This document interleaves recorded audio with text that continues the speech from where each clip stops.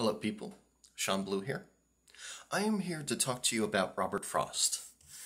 And I have Robert Frost book of poetry. What is it?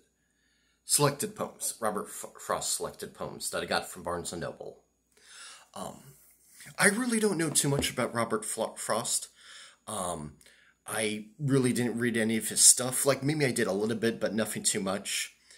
So, I know, Simon and Garfunkel talked about him sung about him in a song like, and me, my Robert Frost.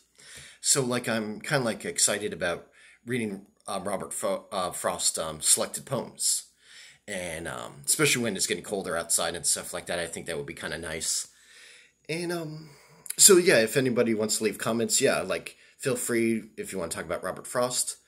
I just remember on The Sopranos, though, that, Robert Frost was like was mentioned and stuff like that because Tony's son was studying Robert Frost in high school and his older sister was helping him out about this one poem about like something about like the snow being white and represents death, and I thought that was kind of cool. And yeah, so I'm kind of a little excited. Yeah, I'm excited about reading some Robert Frost, and like I said, especially because it gets getting colder and I know he's a famous poet.